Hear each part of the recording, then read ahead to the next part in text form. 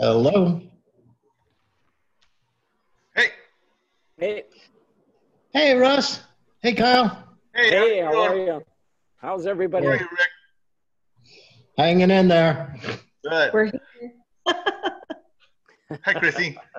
Hi, sweetie. So, Kyle, I didn't tell you this last time. Well, I didn't write you anything, but I watched your video that you did with your girls last week on Oh, yeah. YouTube, and Uh-huh. I'm going to tell you, I'm totally impressed. The way you put it together, I am. I'm totally impressed. It looked really good. It felt good, and it was informative. And I just like the homesy feel of it, and that Yeah, everything's cool. It's like we're just bucking up and doing what we got to do. You know. that's our intent. We want people to get to know us personally. That's the way you build a relationship. So, Well, it was uh, beautiful. and here she comes right here. There she is. Hi, sweetie. Listen to your Well, okay. All right. Thanks. I'm gonna put myself on hold here for a minute. Kids, gotta love them. Right, Manny? Manny, Manny, Manny's muted.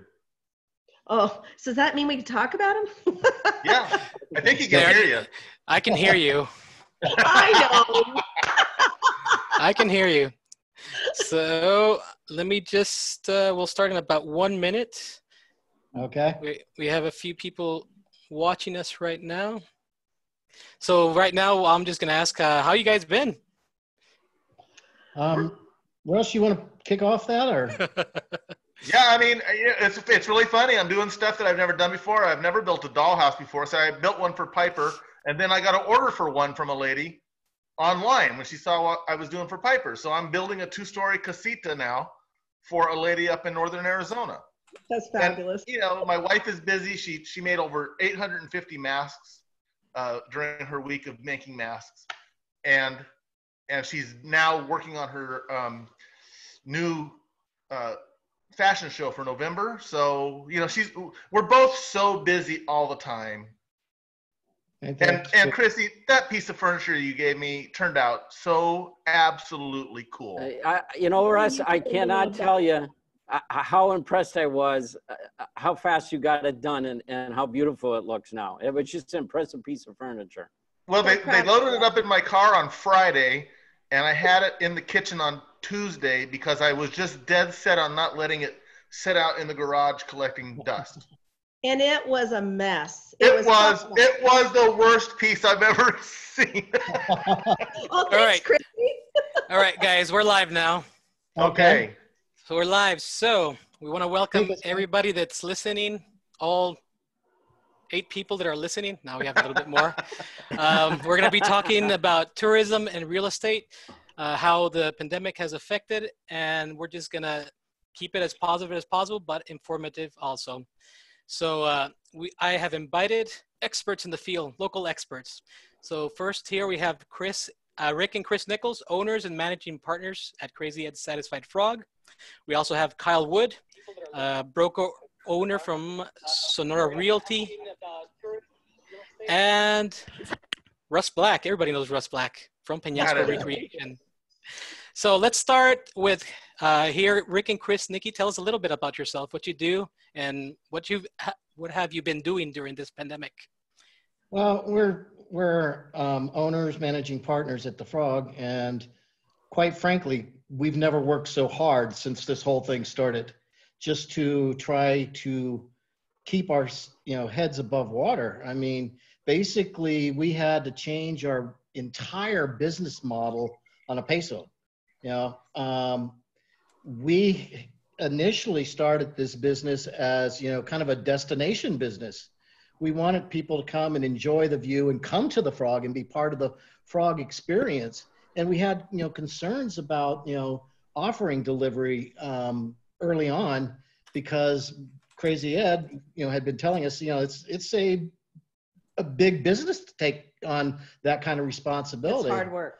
So, by creating the website with you and with me and, turning our business into an e-commerce site, it's been bruising. It's been a long bruising journey, but the fact that we're doing it, I think is really good. I think that we're going to see changes ripple all the way, going forward from this in businesses like this. Is every restaurant has got to have some sort of pickup delivery service offered. I don't think you're going to see, just destination restaurants very much anymore. There's got to be some component to being able to get out to the people too. And that's what I'm hoping we're going to be able to do. Cool. All right, let's go with Kyle Wood. Tell us a little bit about yourself, Kyle. What you do and what have you been doing? Well, surviving. My name's Kyle Wood. I'm the broker owner of Playa Sonora Realty, along with my partner, Sandy Lopez. Been in Penasco for approximately 12 years, in the real estate market for 10, and just trying to keep my agents motivated and keep in front of our clients. So it's been rough, but I have been through similar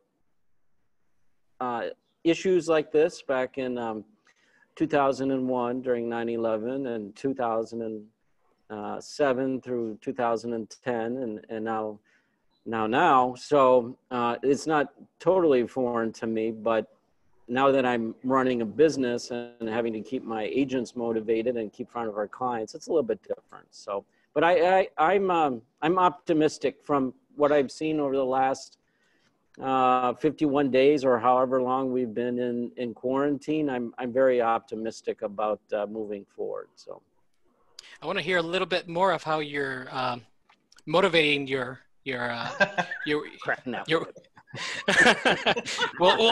we'll hear more from you about that, but let's go first with Russ Black.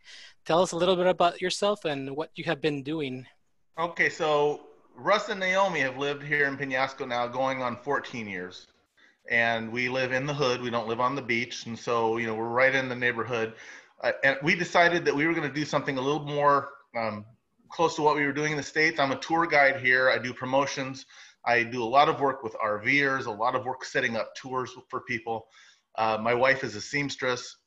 And in the lockdown, I have a note here. We'll talk about it later, but we've been here at home since, I think, the 16th of March. But we're super busy doing things. So it's actually really nice for us, being able to stay home and focus and do things. And yeah, I started building dollhouses because it's something fun to do. But yeah, so the promotion and tour business, part of our business is basically just shut. Although I will say that February and March of 2021 are already booked 100%. So that's good news. It's really good news. Okay, we already have been receiving a few questions. We'll have William check on the Facebook page for us and record those questions for later to answer in a bit. Right now, let's talk about restaurants and bars with Rick and Kris. So what's the current state of restaurants and bars in Rocky Point in general? Well, I mean, as everyone knows, we're in the kind of phased roll in businesses opening up again. So we're looking at middle of our June 1st through the 15th before we can even operate at 40% inside the restaurant. And that's without, the tourists coming down. So, mid-June is when supposedly everything, will open back up, and then we'll have to all have health certificates clearing all the staff that, they're virus-free, and, a lot of different sanitation policies and procedures, which we're already following. We just haven't, no one's done the health tests yet. So we'll be doing that as soon as we can. It's just been,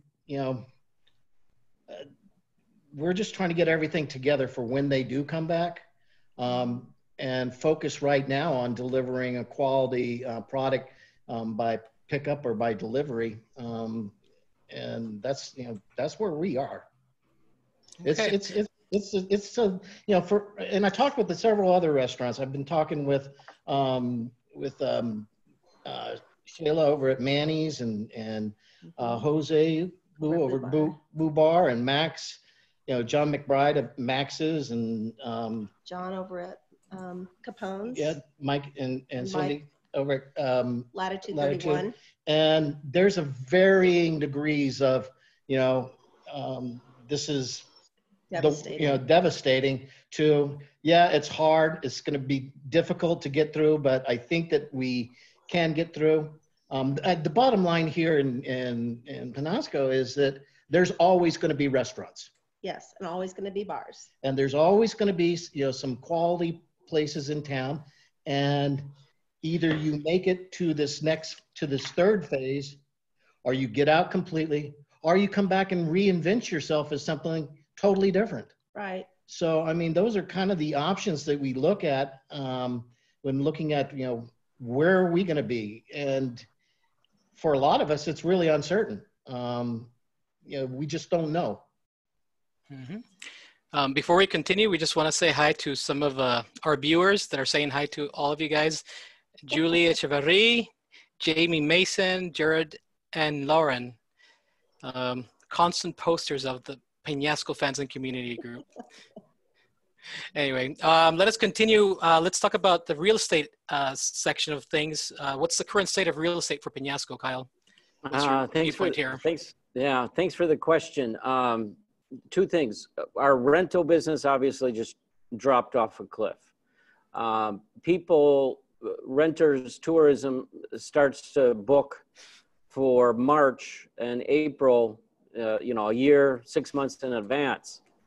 And when the COVID issue came up, we immediately started getting cancellations. And then they enacted the lockdown, and then everything went in the tank. So it's been very, very disruptive, and I do not see it recovering for this summer. I would hope it does, but I think until there's some visibility as to contagion and people feeling safe to come down again, I think it's probably going to be August, September, and then we're down into the slow season. So I've heard some talk that they may try to open up the city by mid-June. If that happens, then we'll take another look. As far as the real estate side goes, I had really expected inquiries, prospects from our lead generation on our website to also drop off a cliff. I thought that was going to happen. That did not, to my surprise. I have not seen any decline in lead generation or interest. It's been actually positive from our aspect. People are still inquiring about homes. They want to get down here. They want to know when they can come down. Are the beaches open? So there is a real interest. And like I said at the beginning, I'm very confident that at least from the sales side, people buying real estate, I'm very confident that it's gonna pick up. You have to understand, a lot of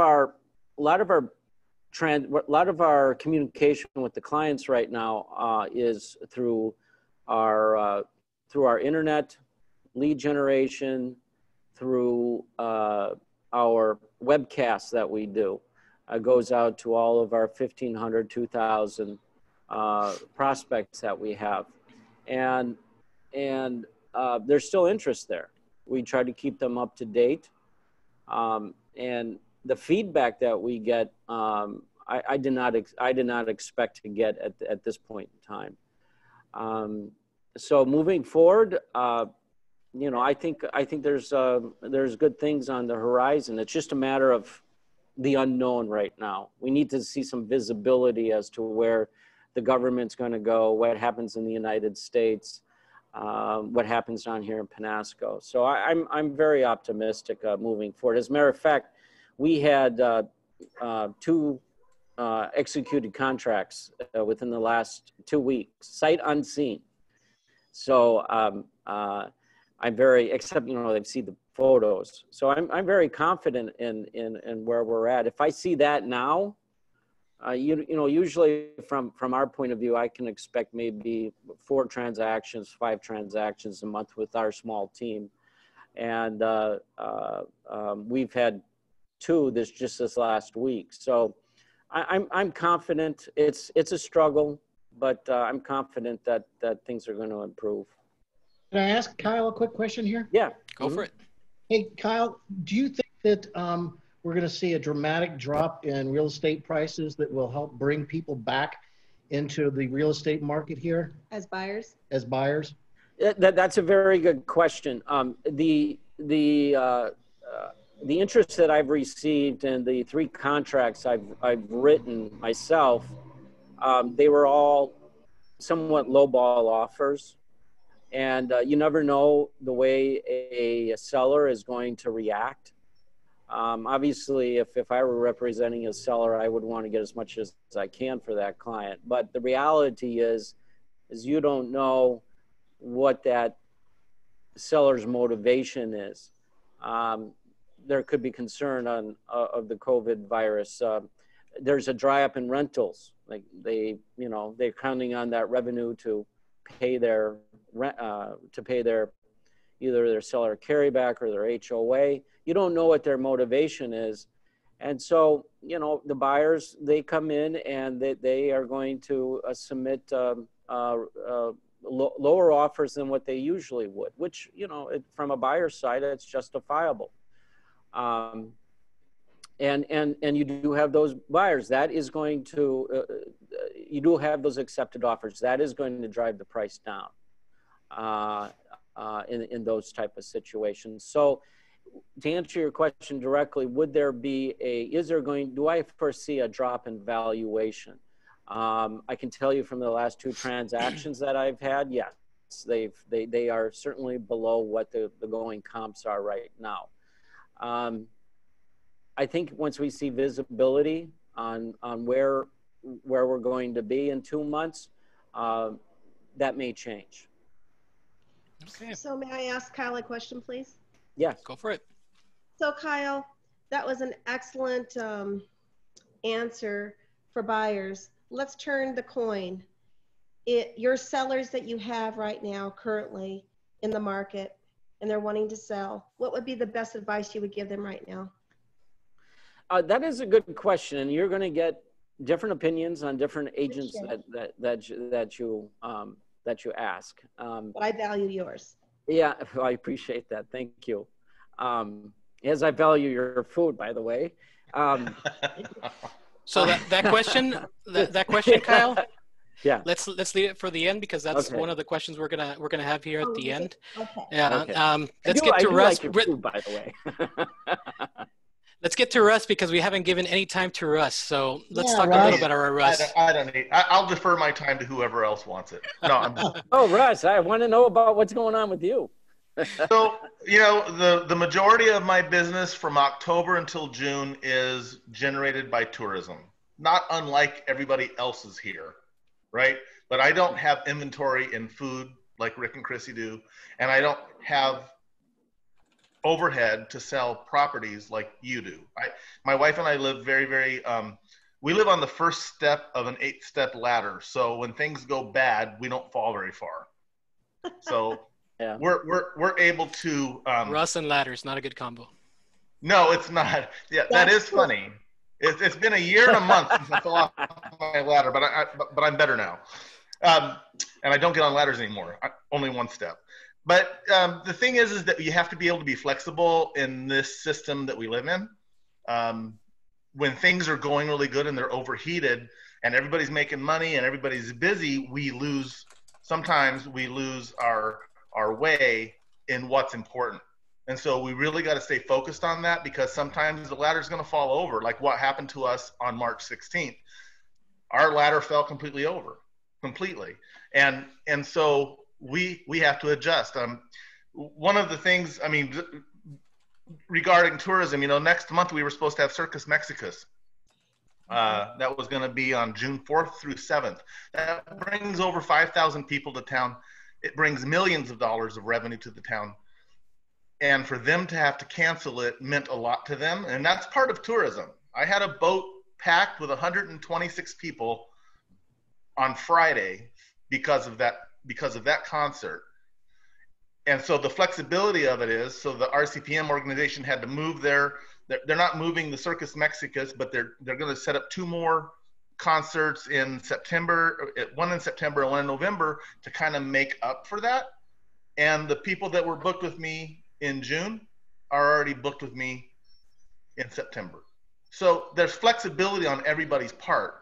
We know what we have to do. And there's a lot of speculation about, you know, there's a lot of negativity out there about what's going on. But my point of view is that we have to do what we have to do under the government that we live under. And so we're okay to do that. And we will be flexible, and we will change the way we do things for the new reality, whatever that's going to be. Nobody knows what that's going to be right now. So we're already, like I said earlier, we're already booking our trips for February and March. They're already sold out for RV caravans coming into Mexico. January and April already have some interest for city tours and things to do around town. So I know, like what you were talking about, Kyle, with the real estate, there is interest out there.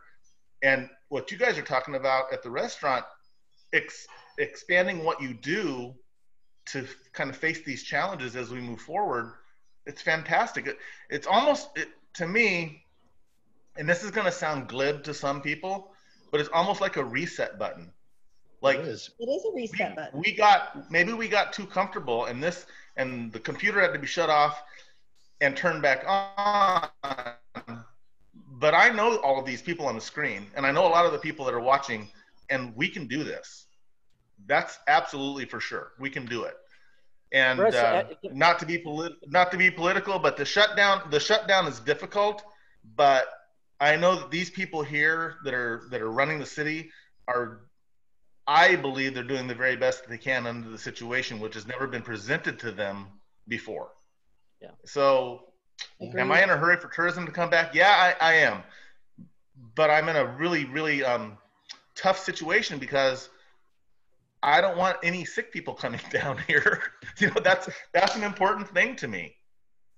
Yeah. You know, we don't want anybody else getting sick in Penasco from people coming from other places. And that's why this strict lockdown policy that we have, I think it feels bad, but might be the right thing.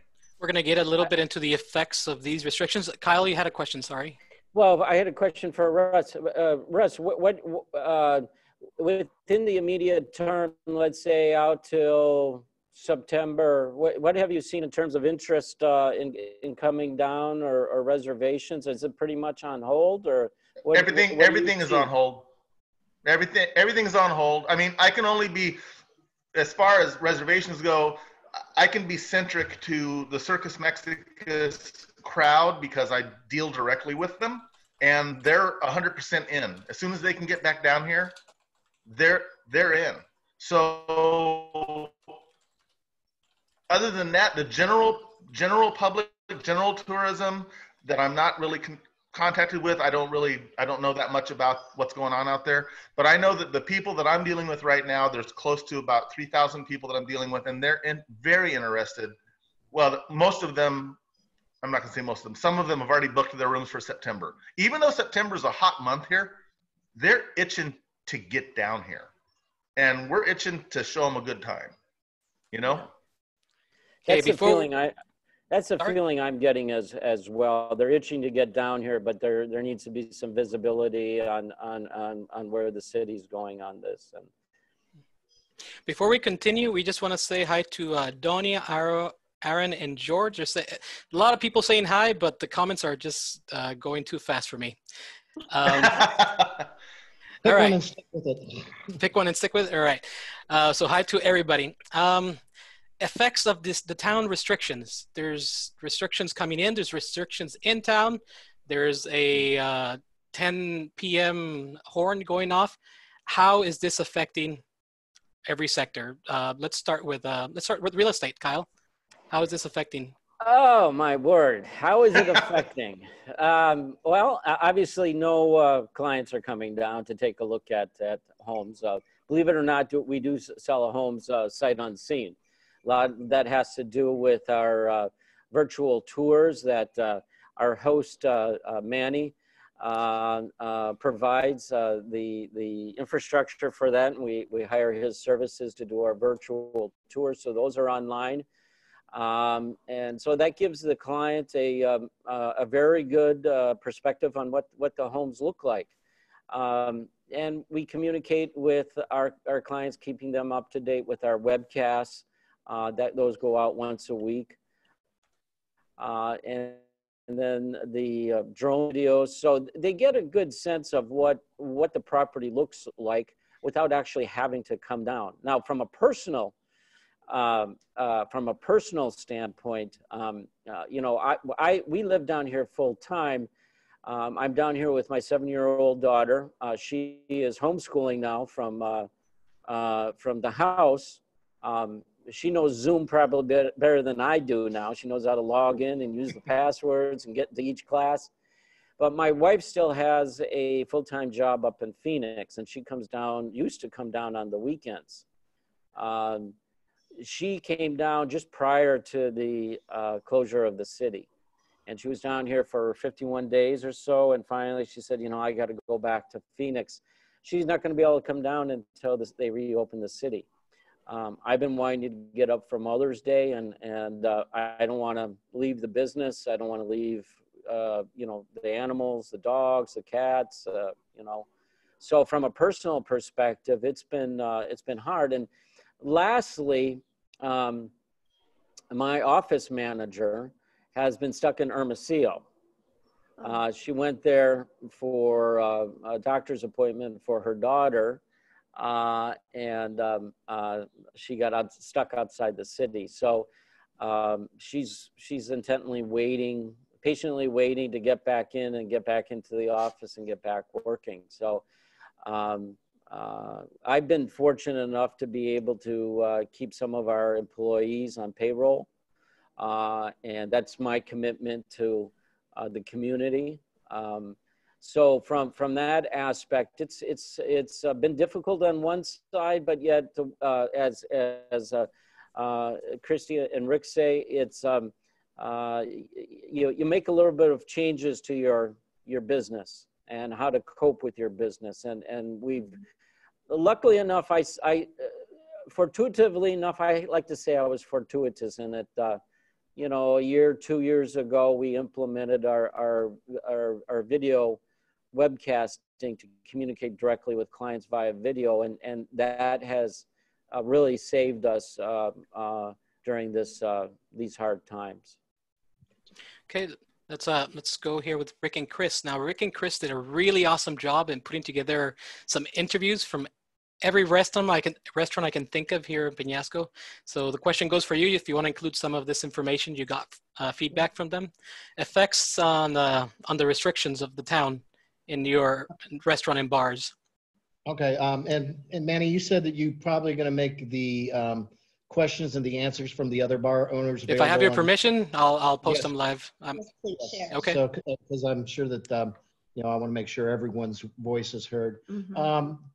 The restrictions obviously are understandable, and we've had to follow the initial phases. You know, we're changing on almost a daily basis. So, you know, we'd go from one day, you know, operating these hours to the next day, you know, having to switch. So no one was really, you know, it was hard to put a definitive line out there of what are we going to do next. And it's like, we don't know what we're going to do next because we're not sure what the city's going to allow us to do next.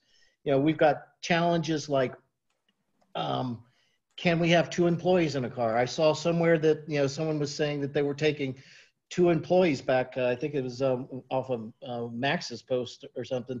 And someone had a citation for, you know, they were going to get charged 2,600 pesos for every employee they had in their car. Yes.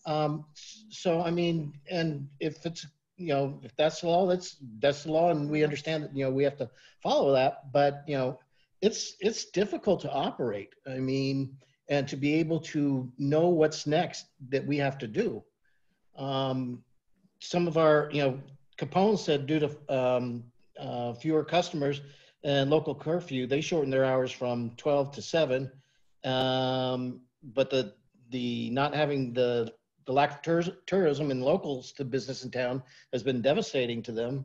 John McBride over at Max's, restrictions, the 8 o'clock curfew, 1 person per car, has made it so that people don't even want to leave their house to come to, our businesses. They're afraid to. Mike and Cindy, it just about killed Latitude them. 31. Yeah, Latitude 31.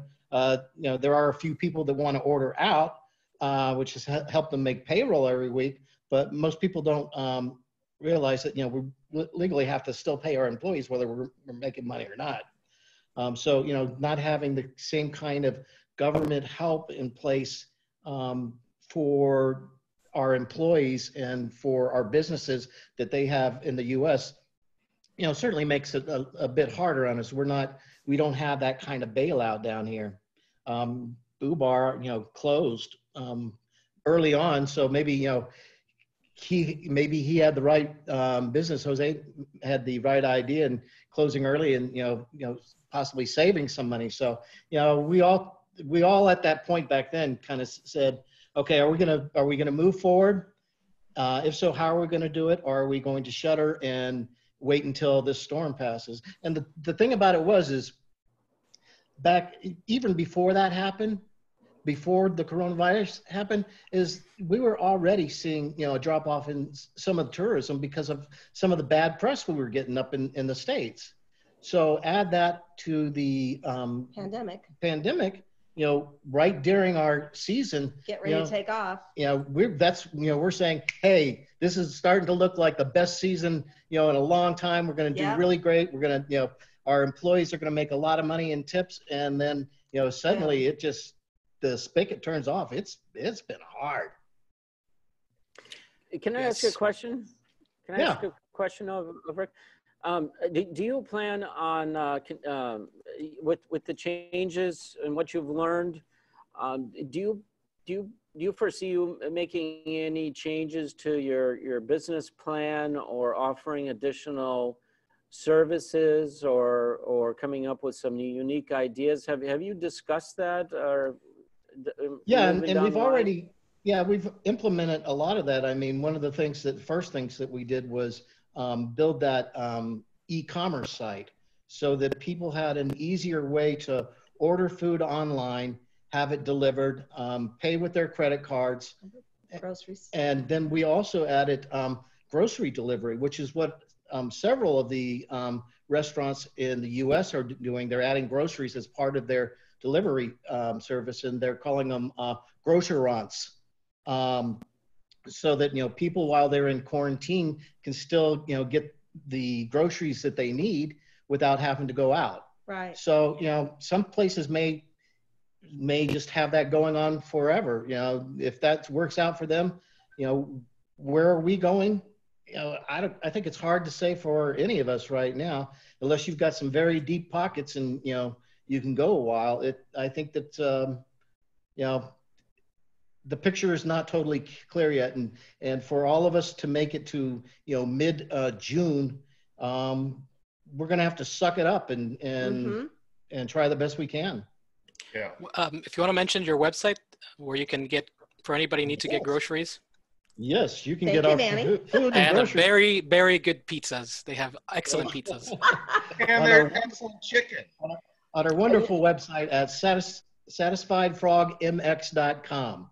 And Manny knows that site intimately as his hands really back into that. Manny, help us. I got to tell you, we found that site very useful. We ordered from that new site, and it was very convenient. And I think all the businesses are going to start replicating that type of service, that type of way to order food online. Yeah. And you know what? It's not as easy as you might think it is. I didn't think it was. Setting up a delivery service is a lot of moving parts that, we didn't have to deal with before. People would come to us and, we give them their food and they go on their merry way. Well, now, the logistics of doing this, say you've got 35 orders going out to El Encanto or Playa. Or Choya Bay. Choya Bay at the same time. Love you guys.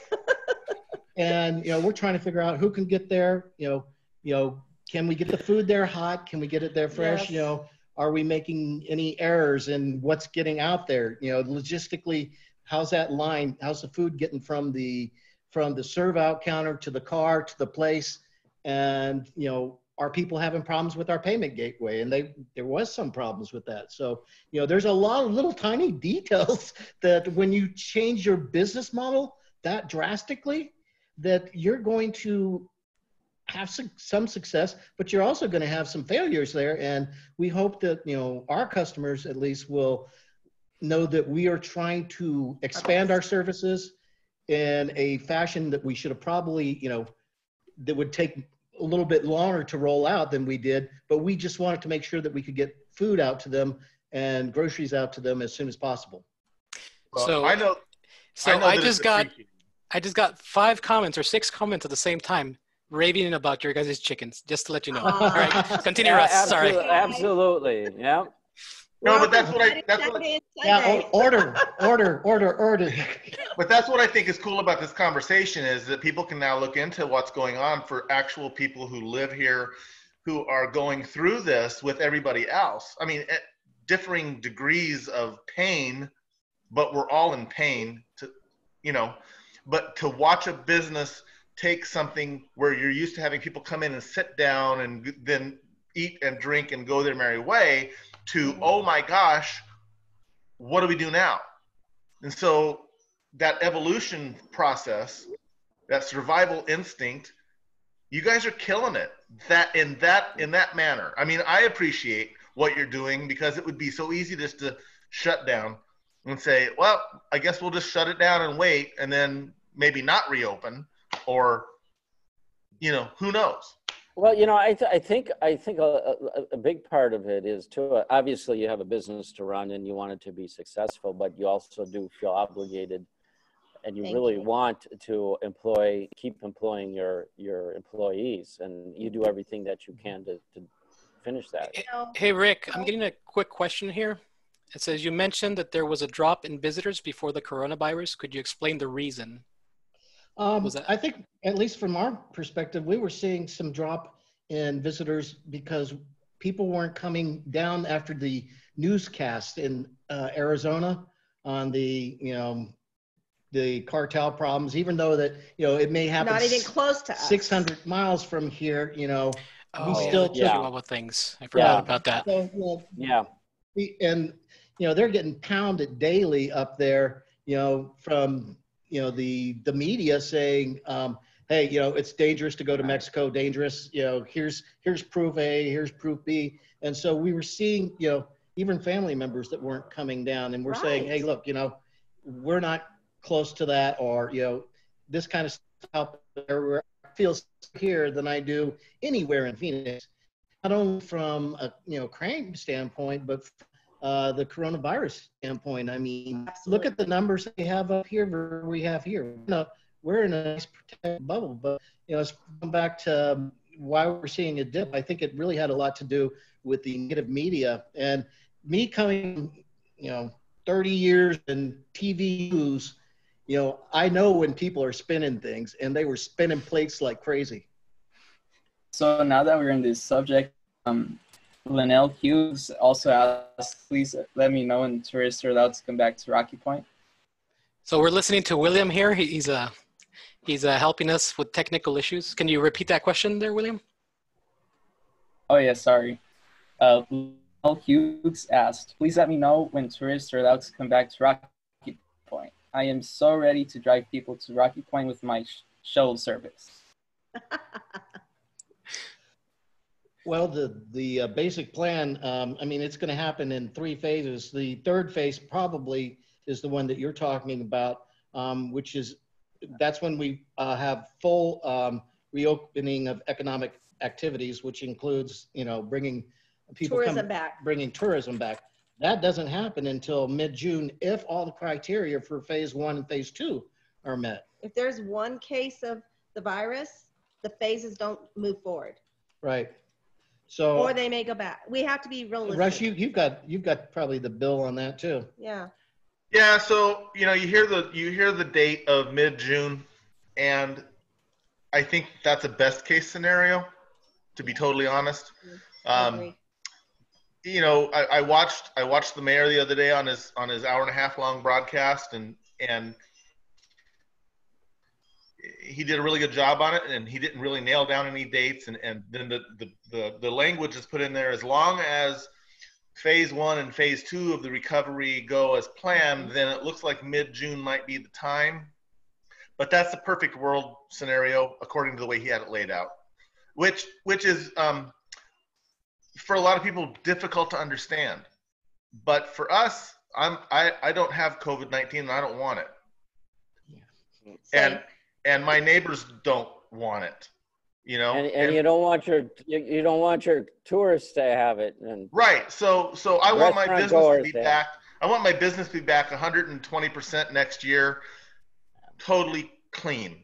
And I think that I saw something on TV today, and this is just a funny thing, and it'll be short. Don't worry, I can be really long-winded. A guy says, going through what we're going through right now is like having a scab on your face. And your mom always told you to never pick your scabs. Let it heal. Because the scab is the healing part of the injury, right? The thing is that as people, we want to pick at it, and then we pull the top layer off and it starts bleeding again. We got to start all over. I don't want to start all over. I thought it was a really good word picture. I mean, obviously, because I remembered it. That was at 8 o'clock this morning. So, so am I in a hurry to start making some money again? Yeah. Do I want to risk getting sick when I'm 60 years old? No. So I mean, there's a balancing act, and I'm all about tourism. I'm all about promotion. And I will continue to do that because we have one of the best places in the world to live as far as I'm concerned. Absolutely. We've been down here a long time and we love our people here. I mean, the community pulled together and they're doing great things out there for people that are really economically challenged. I don't like the word poor because they're not poor in a lot of ways, but they're economically challenged, and they're doing really, really good things right now. So their business models also changed to adapt to a new reality. And so we're going to talk a little bit more about the website too that you want to promote. Before we get into that, we want to thank, it was Linnell. Hi, Linnell. Thank you for that question. And the answer is we have a tentative date. That's about it. We have an idea. Russ.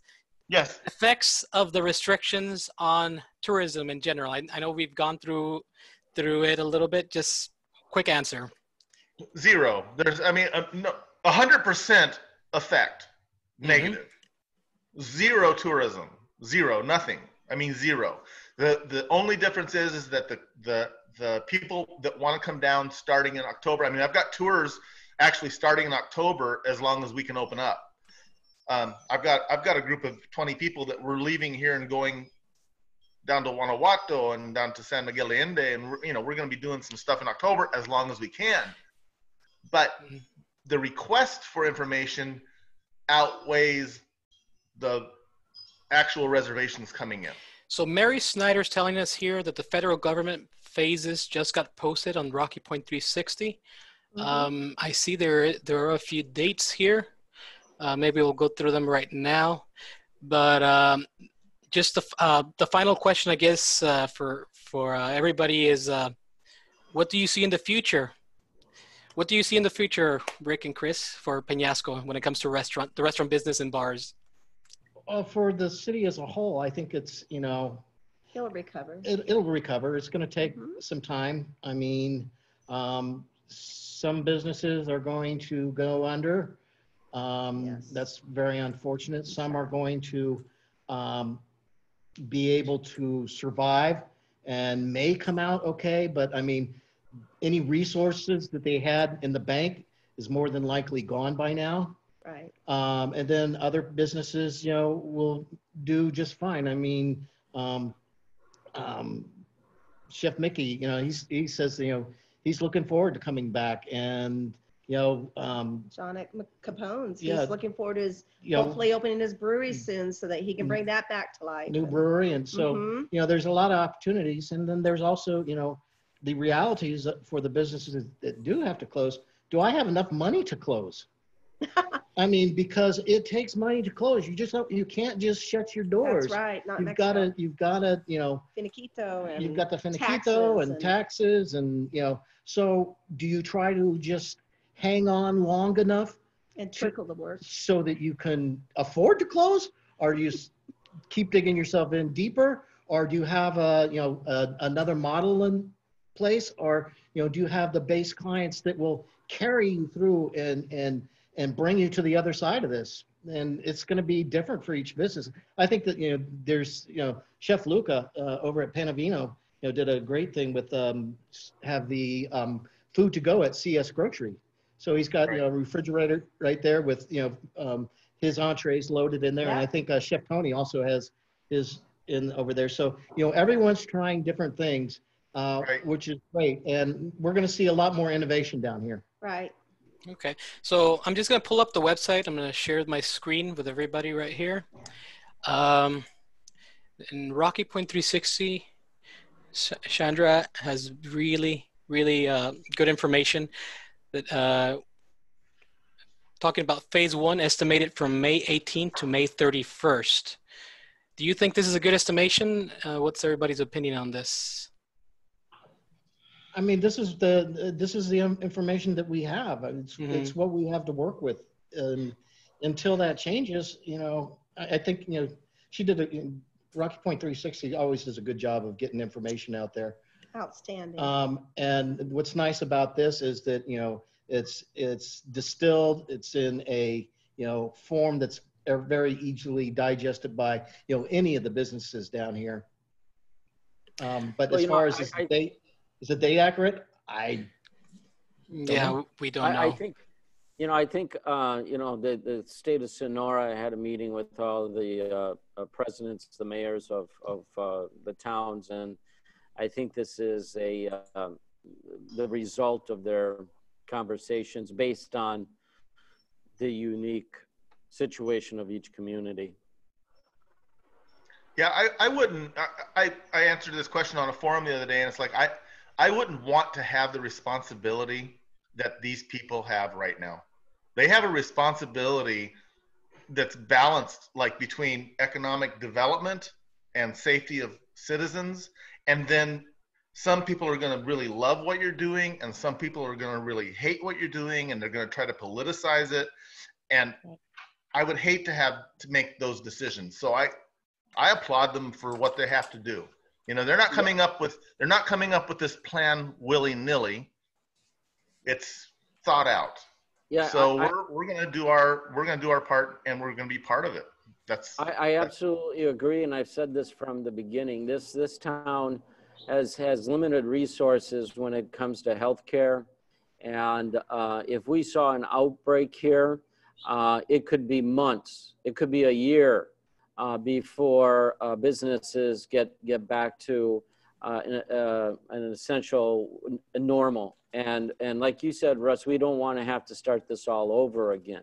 So, right. I have to applaud not only the city and the mayor, but all of the residents for following the lead of the mayor and the guidelines, and let's just get this over and move forward and try to get back to some sense of normalcy.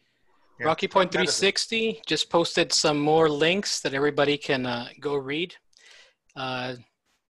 For all, that's what she said. The phases you're looking at is the proposal locally, and the other note recently posted is, and she gave the link: Mexico plans transition to new normal. Okay, so the final question for Russ. Yeah. The future of tourism for Rocky Point.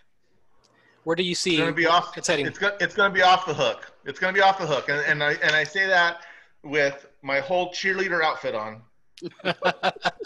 Because the reason why is because people. If I was stuck in Phoenix, and no offense to anybody in Phoenix, but if I was stuck in Phoenix or Tucson or Flagstaff, and I've been wanting to get down to the beach since April, I had to cancel my trips. I had to cancel my condo or hotel room. I don't get to go out and see my friends at JJ's or Boo Bar or Frog. I don't get to do any of those things. That's withdrawal called Mexicosis that Roger Clyne has a song about. I mean, that's like I'm having withdrawals. So that energy is pent up. It's completely balled up.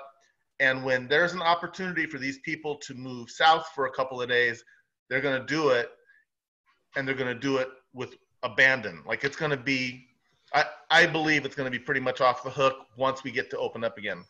And since we have you in the focus, Russ, what's that? Since we have you here in the focus of the video, you want to tell us a little bit about Steps of Love? Yeah, so a friend of ours, Kathleen Duncan, we've known her for a couple of years, and they have a business up in the States. And she started a school program down here called AIM, and also Steps of Love. And it was to educate kids that were in the poorer neighborhoods, or that they had families that were kind of affected, by familial struggles. And so she had these schools. She started out with like 150 students. Now she has like over 500 students. And so they have this whole thing scaled up for these years to educate people, educate kids. And we've gotten to know a lot of the kids, and it's super cool. Well, when this hit, the education aspect of their model shut down completely.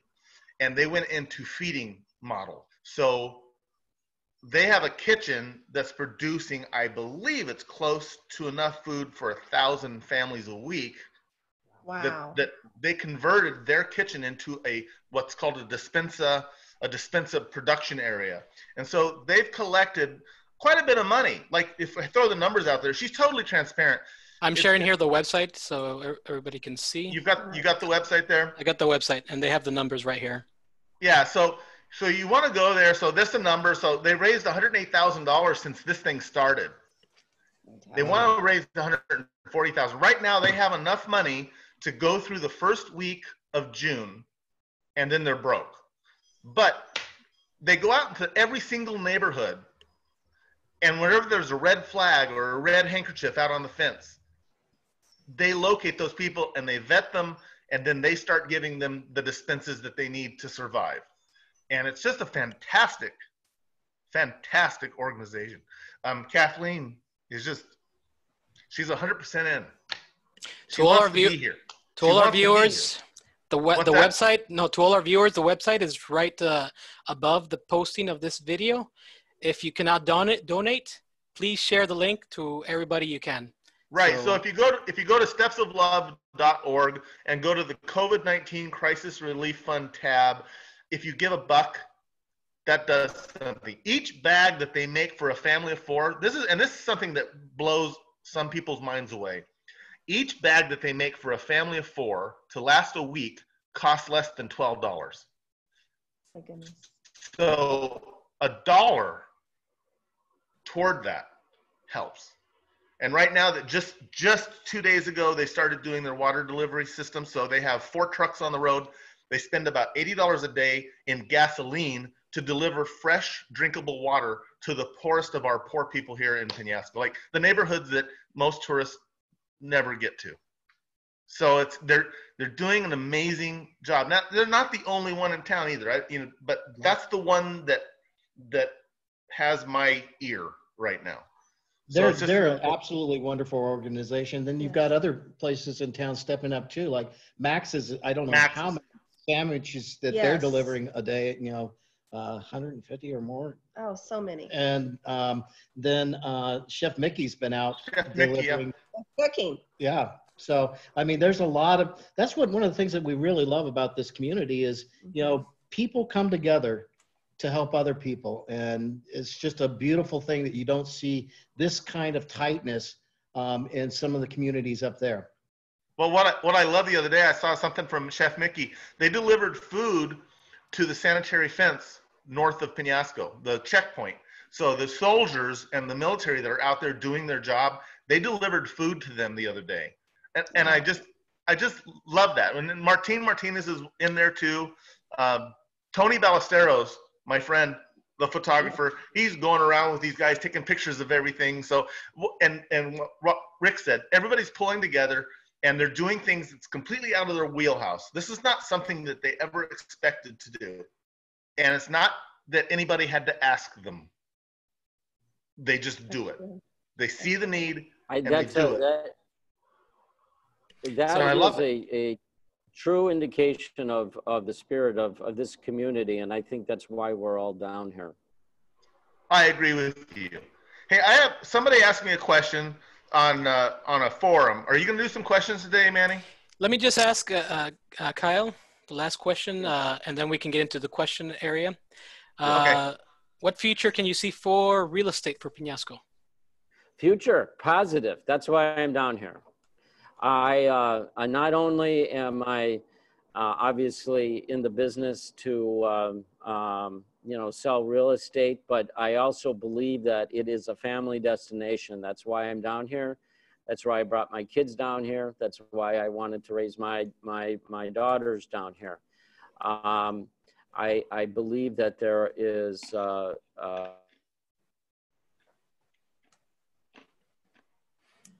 think Kyle. Are we connected? He froze. He froze? All right. Don't freeze. It's okay. He'll be back right now, I'm pretty sure.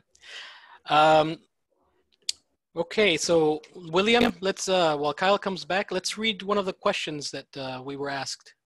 Yes, okay, so this one is a really interesting one. It's from Diane Bandusky.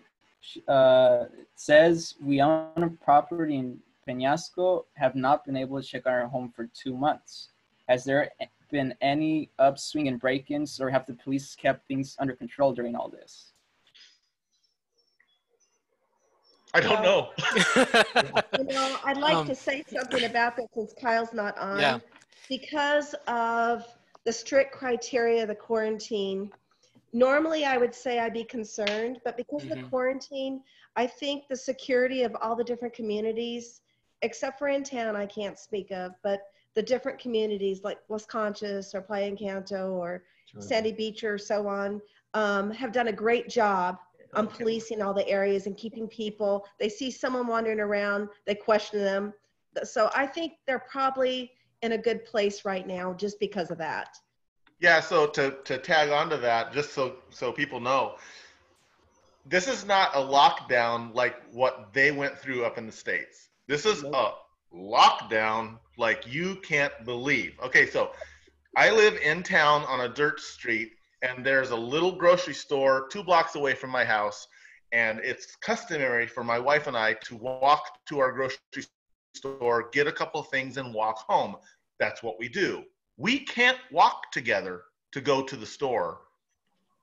True. Unless we're 10 feet apart. Otherwise, we will raise suspicion from the police, who are patrolling all of the little neighborhoods. Constantly. So constantly, like they're out there everywhere. You can't walk 2 people at a time. So if you're walking around with intent to do something bad, you're probably going to get nabbed, to be honest. Yep. Let's go to another question, William. Well, Kyle's back. Oh, But I could read another one. Oh, you want to let him in? He's not back yet. Oh, there he is. Kyle. Hey, welcome back. So let's repeat the question for Kyle. Maybe he can give us a little bit more information. Yeah, I'll pick up on. Oh yeah. Okay, go ahead. No, go ahead. Pick up where you were. You guys moved down without me. Go ahead. Go ahead. All right. I've already said I'm too winded. Go ahead. Go for it, William. All right. So basically, someone was just asking if there has been any upswing in break-ins here in Penasco, or is the police taking good control over all this? And that's Next question. The rest of all have answered. I don't have any information on that. Okay. All right. We'll go to the next question. William? All right. So let's see. It's from. Well, you get to Give me a that. second Mary here. Snyder just said, somebody No, can he's- order 10 chicken dinners from Satisfied Frog, and they can deliver to Steps of Love workers. Helps the restaurants and hardworking crew. So if anybody wants to Beautiful. do that, Yeah. Beautiful. go for it. William, I'm sorry for interrupting you. Satisfiedfrogmx.com. Well, Melissa Bianchi says, I'm concerned about the local workers. Any help going their way, they make so little money. Like the beach workers and restaurant workers. Yes. Well, I happen to know of a group that's on Sandy Beach. A lot of the owners that are in the Pravada were making so many sandwiches, and they were taking them to the workers and the people of this group, trying to make sure that they had some food. And I, like Russ said earlier, there are so many groups that are reaching out to the people that have zero income. Example, the second week of the lockdown, we had a gentleman, I'll say Brett, I won't say your last name. He came into the Frog, and you know what he did? He bought gift certificates for servers that had no longer had an income, and he started restaurants, yeah. The other restaurants, and so they can come in and get a fried chicken dinner for their families. I thought that was so cool. I mean, it's just an example of people reaching out to others they don't even know. Well, and then Yeah. when we look at our own employees, you know, it's been tough on them, and it's been tough on us. You know, making the decisions that we've had to. You know, we've had to cut back hours. We had to, you know, do things that we just don't want to do, and that's why we put up on our website a donation area that people can donate directly to our staff, because they're not getting the tips that they used to. You know, they're not getting the base. You know, we used to provide probably the best base pay of most of the restaurants in town to our servers, and they're not getting that anymore. Mm-mm. So, you know, we're trying that. Our goal is to break even, and that means, you know, we've got to take care of ourselves while we try to take care of our employees, and we keep the employees at the forefront of our mind all the time. Okay, we got Robert DeStefano says, I'm planning a 4th of July weekend trip there. Do you think this will be possible? We could say yes, but the truth is we really do not know. It just depends on too many factors going on right now. If I were asked to schedule for that time frame, I would have to respectfully decline because it's too soon. It's too soon. Agreed. All right, so I have another question, but it's from Danya Stoener. It says, Cancun is taking reservations for June. Is that when we think that the beaches may open? The beaches opening is not a Puerto Penasco thing. It's a federal decision. Right. So when the federal government decides that they're going to open the beaches, that's when they open them. I mean, okay, so going back to that, how come the beaches aren't open? We could go out and we could get fresh air. You know, that question comes up all the time. And somebody in town the other day answered the question from a Mexican's perspective, because there are definitely two perspectives. There's, I want to go to my condo and I want to go to the beach. That's what I want to do. It's stupid that the beaches aren't open. Let's think about that. If 500 people were able to go down and go sit on the beach, then there's going to be beach vendors on the beach at the same time because they want to sell their stuff because they're desperate. There's absolutely no way there can be social distancing in that scenario. And that is one of the main reasons why the beaches have been closed in the entire Republic of Mexico, is to keep that distance from local and travelers. So we have to get, this is going to sound horrible, we can't be selfish right now. No. What we want, we've all explained here. What we want our business to be back. We want things to be back to as normal as it can be. We want the crowds to come back. But for me, and for Rick and Chrissy, and for Kyle, and for Manny, we're not going to risk picking that thing off our face again. Like there's just for me, no way. It's a no deal. So we have to be humble. We have to be patient and wait this thing out. One thing that you know we all think about is that this is a tourist destination, and we have people from all over the United States, Mexico, Canada, and who knows, you know, who's bringing what into the town. That is the real meat of the issues that that we're all dealing with here. We do not, like Russ said, you have you know, a tourist population coming down to the beach. You don't know where they're from. You don't know if they're carrying the virus, which could be symptomatic. And next thing you know, everybody's acquiring the virus. So, right. It's smart, and it's the most logical course to take, in my opinion. And it's important to point out that we don't have the facilities for if there's a major outbreak. People are really going to suffer. We don't have the facilities to take care of them all. Yeah, that was one of the questions that somebody posed on Monday during Kiko Munro's address to the city was, well, Phoenix is going to open up, so Penasco should open up, and he clearly said, and he goes, if we had 200 people go to the hospital here, it would be inundated. Like we don't have the facilities that Phoenix or Tucson has. We don't. So there's no reason to make people sick. And the thing is that who of those that do get sick, who is going to be the most impacted? And that is going to be those individuals that don't have the resources to get the necessary treatment, or to leave and go to Phoenix or go to the States to get treatment. Right.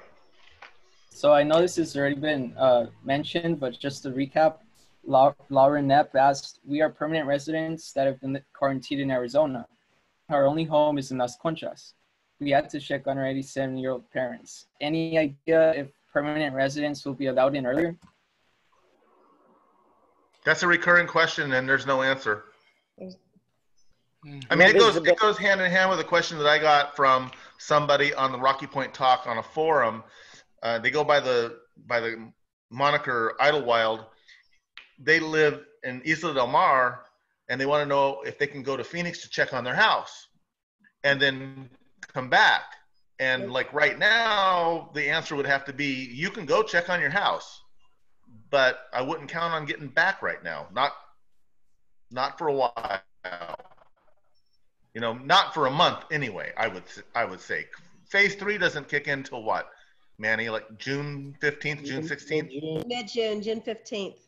Maybe. June 15th? Yeah, so I would say that sanitary fence is not going to allow anybody in until that point. Agreed. So you can leave. Man, I want to go see my grandkids so bad. I want to see my Piper. I want to see my Killian, my Ryan, and my Lee. So bad. But I can't. And I know that. And so and I'm not angry about it. I want to do it, and it'll come. You know, it's the bottom line. I want to go to what you were saying, Kyle. We all have to be unselfish. We have to be patient. We have to do the right thing. And we have to follow the lead of leaders here in Puerto Peñasco and respect the guidelines put in place, not for one, but for all. Because we are one community. We're not one person. We're not one business. And we all have to work together to take care of each other, whatever that means. And if we change business models or lifestyles, this is not forever. This is just for a while. So everybody needs to be patient and take care of each other. Agreed. All right. So Alana Fazio said, I would be happy to check on your 87-year-old parents. Whoever asked the question, I am in Las Conchas. Please send me a personal message. So right here in the video forum, just contact her. That's just our community. That's how we all are here. About this, yeah. That's the way it works. So if if you have a property here and you can't check on it, if you get onto this on the Penasco fans and community page and you ask for someone to check on your property, I'm sure there's somebody here who will step up and go drive over and check on your property to make sure everything's cool. You know, Russ will personally vouch for them. And you know, for the real estate community, through the AMPI organization, the real estate organization here, any of the agents that represent AMPI would be happy to check in on their client's home and you know, just do a follow-up. If I could give a plug for AMPI, AMPI members came together here. I'm, for disclosure, I'm the VP of ethics for AMPI. The AMPI community came together and I think the amount was 51, I could be wrong, 56, kind of like these hazmat suits for the essential workers. The agents came together and donated a certain amount of money to be able to purchase these hazmat suits for the essential workers. So the agents here are going out and doing their part to support the community, and I'm very, very proud to be part of the organization. That is great. Great news. Speaking of plugins, there's mine. Everybody can visit the Tequila Factory. This show is brought to you by the Tequila Factory. Manny, when is the Tequila Factory going to be open? We're right now we're open the weekends and doing the curbside. Are you? Thing. Yeah. Oh, well, I'll be first in line then. We're all out of beer. We're all out of beer here in Mexico. You know. Yes. Yeah, I heard that. True. That's true. I went shopping today for my 10-day shopping trip, and I asked the people at Sam's Club. I said, "So when is the next time that beer is going to be available?" Not that I buy my beer at Sam's Club, but they're the biggest thing in town. So I was there getting some stuff, and she says, "Hold on a second." And she goes to the computer and she looks it up. She goes, "We haven't got any beer ordered in the future right now." Oh my word! And there's none available on any of the Expendios or any of the Oxos or Super Lay or Lay Express. There is no beer. And what happened was the production lines shut down. For those that don't know what's going on with the beer in Mexico, the actual production lines were shut down. So you've got beer that's sitting there on shelves that's expiring that they've got to pull out, and there's no more beer in the supply line. So it's not going to be like they pull on the tap and suddenly there's beer, because it's going to take a little while for it all to get back into the system. So so they were shut down. They were shut down as a non-essential business. So those workers, they had to go home. I don't agree. I don't agree. All I can say is drink more tequila, right, Manny? More tequila. Chandra, send me a message just to about tequila Penasco. Manny's tequila. I know. We got tequila Penasco too. I know you do. Okay, Chandra's telling me that it was 42 medical coveralls from AMPI. So just that's awesome. Is that what it was? Okay. That's awesome. I'm very proud of the organization. I've committed. I'd have to say six combined years with them, and we really do care about the community and working with all of the tourism industry and the restaurants, and just trying to promote everybody's services. That's why I'm down here, and I'm sure the rest of the group feels the same way. We're running out. We went over time a little bit. We're just going to do the last questions. One last question for each. Russ, what should tourists what should tourists be aware when coming back to Rocky Point, whenever it happens? What should they keep in mind? What should they keep in mind? Mm-hmm. Bring lots of money. Book your room. Book your rooms in advance, and go around like sailors on leave to every place in town and support them, because they're going through this. Yes, they're going through it with, everybody's going through the same thing, but they're going to be here when you come back. And so, you know, throw your money around a little bit and show them some love. That's the main thing. I mean, book your rooms early, because I honestly believe once you can start booking rooms again, I think you still can. I don't know when it starts. Book them, come down. You're going to have one of the best vacations of your life in a town that you're familiar with people that you know that love you. That's what I can say. Good. We want to keep in mind too that there might be a few changes, like I think they were going to put thermometers, like Yes. body heat sensors. Body heat thermometers as they cross the border.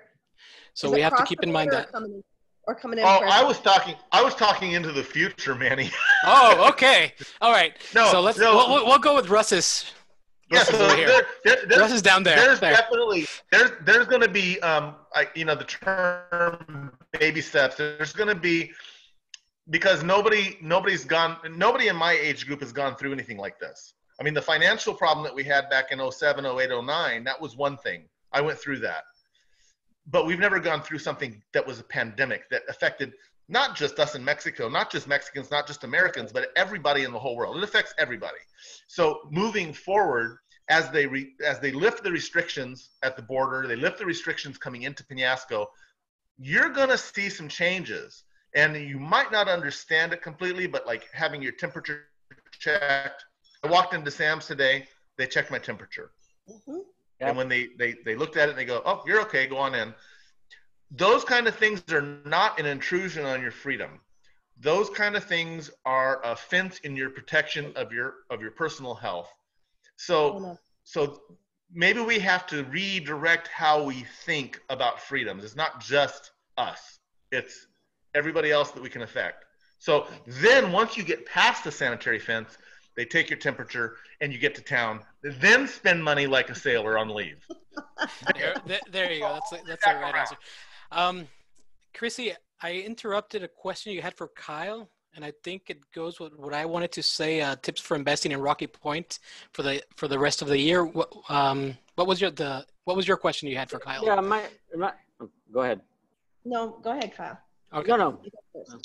I don't remember. Okay, I'm sorry, Chrissy. I interrupted. I'm so sorry I interrupted you. So, tips for investing in Rocky Point this year. What do you recommend? Shop around.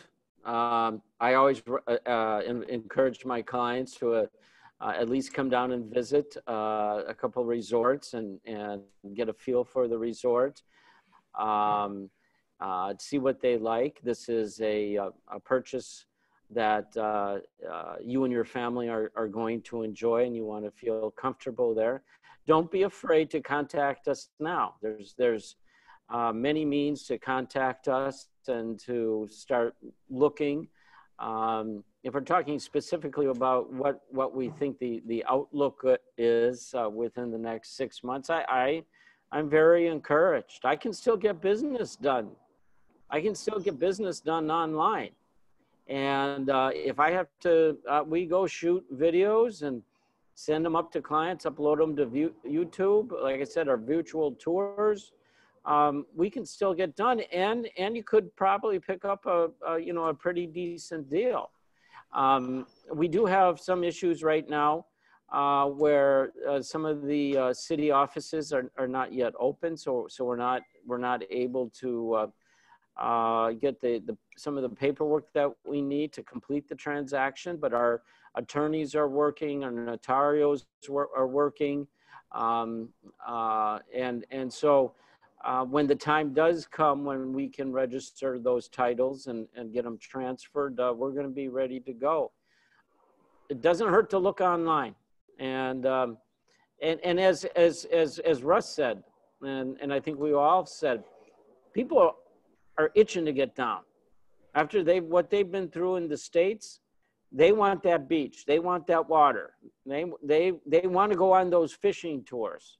They want their satisfied frog, and they want their maxes, and whatever it is, they're itching to get down, and it doesn't hurt to start planning for it. And I just find that there's so much opportunity down here that I think the way that we have started communicating with people is going to change and help us tremendously moving forward. So I got to put a plug in for myself, RockyPointKyle.com. Go for it. No problem. Last question, talking about restaurants and bars. We know there's going to be new guidelines from the government. So not looking as far to the future, maybe a little bit closer in the next few months, next year. What would you recommend for people visiting restaurants, bars? What should they be looking for? Well, you know, it's real simple. All the restaurants, just expect as you walk into a restaurant, there is going to be hand sanitizer by the front door. And as you walk in, you'll be required to use the hand sanitizer.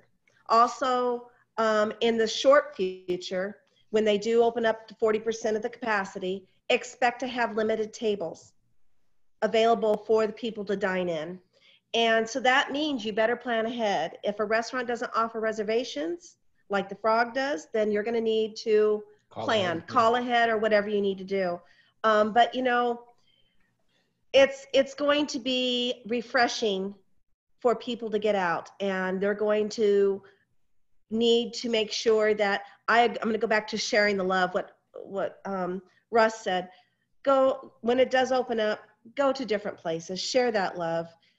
Try some place you haven't tried before. Go to a place you don't normally go. You know, we want everybody to prosper and make it through this time. And I think one other thing is that, you know, a lot of people in the restaurant industry, in the hospitality industry, we're looking for ways to help our employees. So a lot of them have, you know, ways to donate to their employees or help employees out.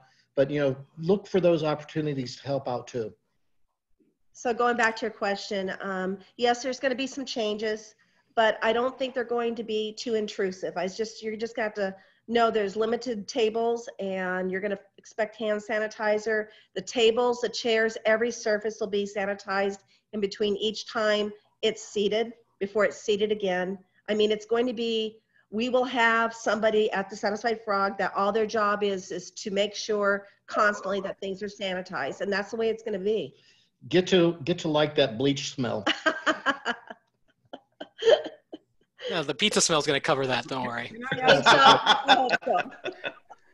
I ask you a quick question with Rick? Yeah. Okay. Is the health department going to be making the rounds more than usual? And how does that, just briefly, so that the clientele that knows what to expect for cleanliness, what have they told you about that? Well, it's kind of been odd because the health department has hit a couple of the restaurants, you know, and I know that Latitude 31, they were in that a couple weeks ago, and, you know, they passed with flying colors. Other restaurants haven't been, you know, checked at all yet. Right. But we know that we all know what we're going to have to do. You know, the basic sanitation, you know, protocols are in place. So we already know what we have to do, and we've already implemented those. So, you know, it's just going to be a matter of customers realizing that this is be the norm for some time. Either, you know, a table with gloves and a mask and yep. So you're going to see and you're going to smell restaurants something a little bit different, because we're going to be hitting it with disinfectants and making sure that we're not responsible for passing, you know, any germs along, or minimizing the possibility. And Russ, how's that going to affect you as well? You mean no, Russ? Oh. No, Russ. How's that going to? Are you going to be subject to the same type of sanitation requirements that the restaurants might be, like social distancing and masks? Oh, absolutely. My 15 passenger van, the last time that it left my garage was the 16th of March. So I don't have a concern about not doing the actual tours where I have to be with people. I'm not interested in that right now. But when we get into our boat float for September and November, I'm hoping that the restrictions will be lifted enough to where we can have the people on the boat. I mean, I have 126 people ready to go and jump into the Sea of Cortez in September, and off of Echo Fund's boats. I mean, that's the thing, is that they want to go, and so if we have to do it 6 feet apart, we're only going to get 20 people on the boat, so it's not going to work very well. But yeah, it's going to impact us to some degree. Not like it does for a restaurant. I don't have day-to-day business that gets impacted by what's going on. I can evolve my business around what's going on and modify it. So, I don't want to stress out. I'm going to do my part. I'm not going to buy a condo from you right now, but I am going to buy chicken from the Frog. and I'm going to buy some tequila from Manny's, but and we're going to go around and do our part in doing that. But for our business, because it really is about numbers. If there's 1,000 people here, I might get to see 10 people in a week, right? That's my business. If it goes away for a while, I think that we're okay in that way. We have enough things going on that we can manage and modify what we're doing. We're going to end the program right here. We want to thank Rick and Kris Nichols. We want to thank Kyle Wood and Russ Black. Thank you guys for accepting my invitation. Thank you, everybody that's listening to us. If you have any more questions, links are in the video. I will post some more information also. Please visit Steps of Love also and donate however you can. As you can see, we're a small community. We all love each other. We all want Peñasco back open, and we're doing what we can right now. Thank you for listening, and thank you guys for being in the show. Thanks, Manny. So, thank you for the opportunity. Thank you for the opportunity. Appreciate it. So Bye-bye. I'm gonna stop live streaming here. And stop.